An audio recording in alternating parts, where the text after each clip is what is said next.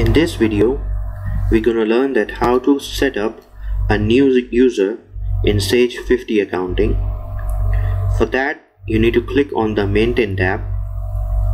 In the Maintain tab, we have this user, and here we have the second option, that is Setup Security. Click it, and you need to create a new user here. That will be the admin first. So that is the admin, and you need to enter a unique password. Click on the save. When you click on the save, here the username, the admin is created, and he has all that access of all the areas. He is the admin right now, but I have another employee, so I want to create a new user ID with limited access. So click on this new users. Here you need to give the employee name, and here you need to give a unique password. Now, what type of access does this user need? You want to make him an administrator, full access plus the ability to create a new user, or you want to give only the full access or the selected access or none. So I want to give a role for the receivable only, that he controls only the customer, because I have another employee who have the access of the payable only. He is our payable accountant. So click on this selected access, click on next, and here you need to define the role. You need to give that access. So first we have this business status, that you want to give him full access of the business status. No, I don't want to do that. So click on this no access.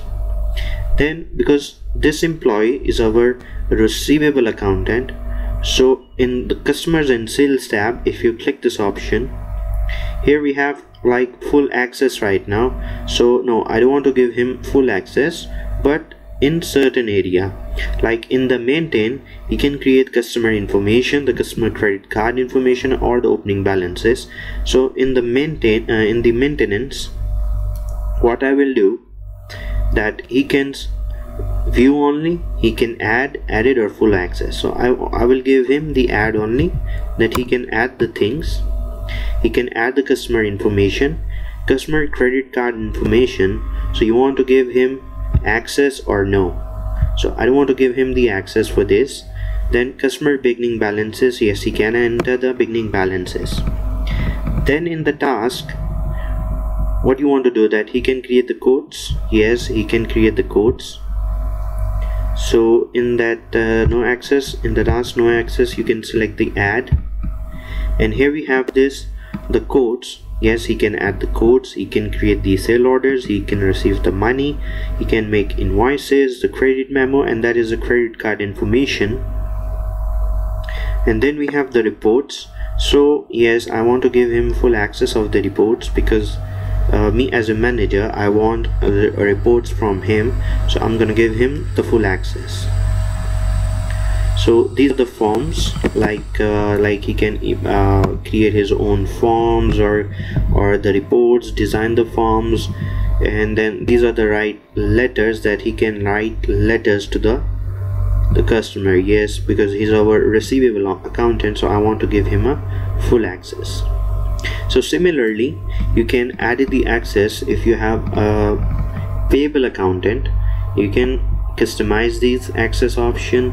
Similarly, we have inventory and services. You can give that access. That is for employee, that is for the banking, and that is related with the company. Different other reports are there.